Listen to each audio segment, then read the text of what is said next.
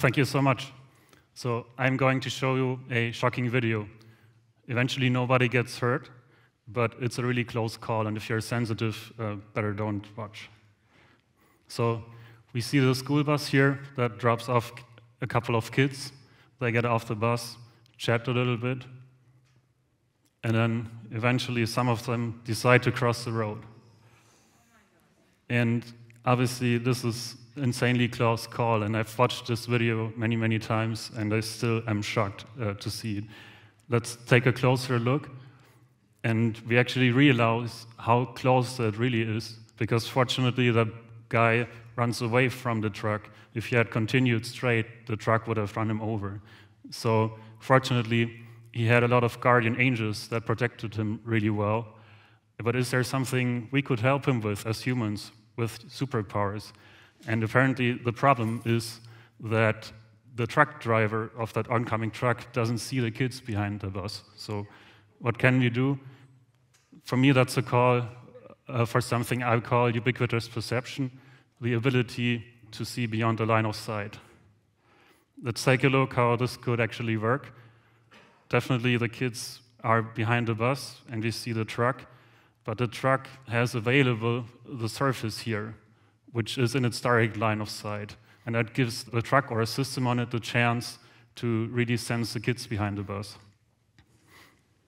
And actually, we built a system that allows to solve that situation. What we see here is a camera system on the right that has a laser that scans the wall. We have a computer screen that displays what the camera sees, and we have that black curtain which we can see behind. And the computer screen shows a white 4 here, right?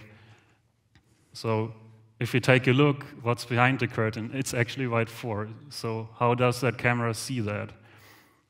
It's actually based on the fact that we have a pulsed laser.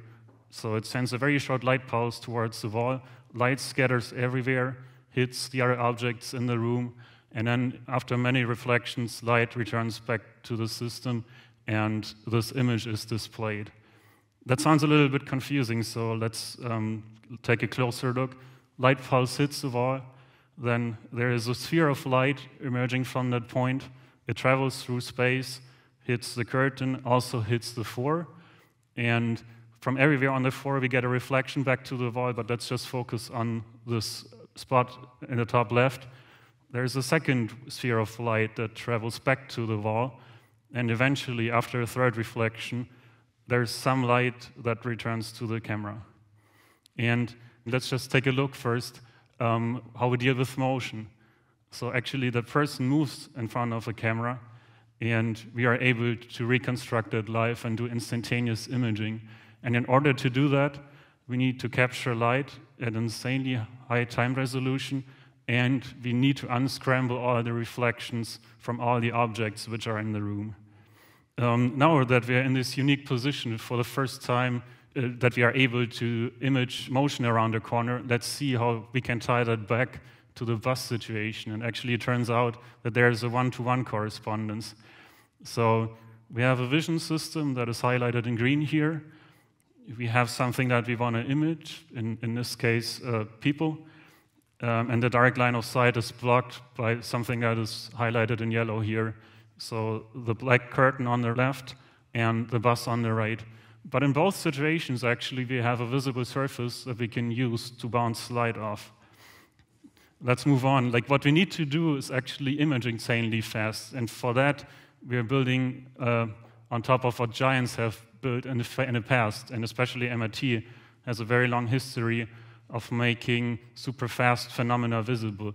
In 1964, we saw that bullying passing through an apple. And in 2012, Ramesh Raskar, who is a professor at MIT, and his team made traveling light visible. Let's take a look at that. So this is actually a laser pulse which travels through a Coke bottle. And when I saw that video for the first time, I was blown away, because I thought light travels so fast, you would never have a chance to actually image that. But it turns out that this is possible. And what I am particularly excited about is the fact that not only this gives us a chance to capture awesome videos, but there's also a practical use case behind that. Even back then, Ramesh Raskar and his team, for example, Andreas Welten, who was a postdoc with him back then, already came up with the idea to see around corners. And the setup was pretty similar. We have a camera system on the left, a surface that we bounce off the light. On the right, we want to image that mannequin, and there is a white patch in between the camera and the mannequin. And back then, the reconstructions looked great, but the downside is that the reconstruction volume is pretty small. It's just that mannequin, so it's a space of, say, a foot cubed, and the reconstruction time, the calculation was on the order of hours, and even the data capture was on the order of hours as well. So back then, it was pretty uncertain where this technology would go. Super exciting, but where are we now? Actually, in 2015, DARPA came up with a program called Reveal, and they funded with $30 million dozens of researchers all over the country to come up with different principles to see around corners and advance the technology. And that helped us a great deal.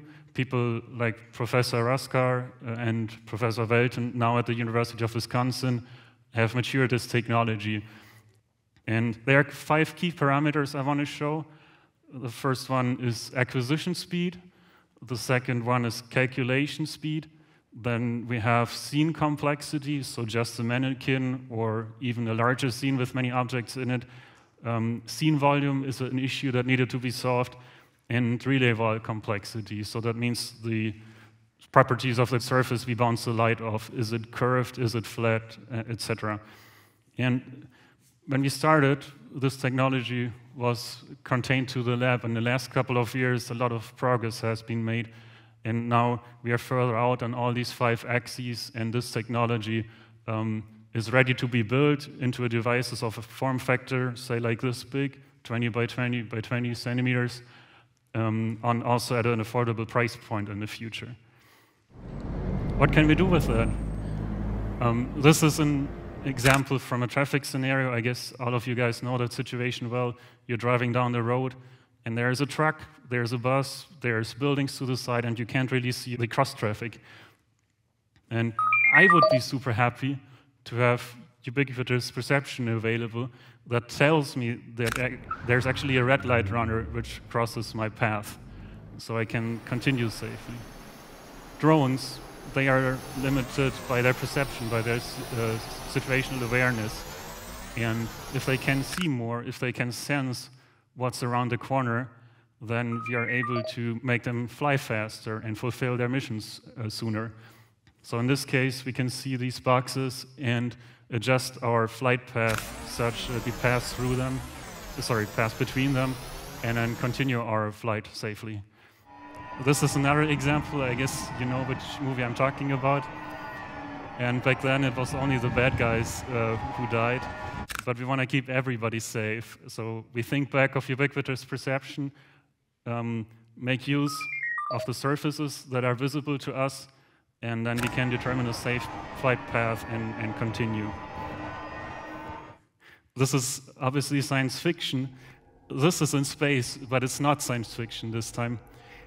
This is actually a study that has been made if it was possible to have a ubiquitous perception system placed on a satellite. And the idea is to shoot lasers into these holes on the moon. And it turns out there's caves underneath the surface. So with ubiquitous perception, we can map these caves in 3D and can actually figure out if they are suitable for moon bases at some point in the future. I'm sure you guys can come up with many, many more ideas what to do with this exciting technology. It's ready. Please get involved. Let us know what you think and what we should do. These are very exciting times.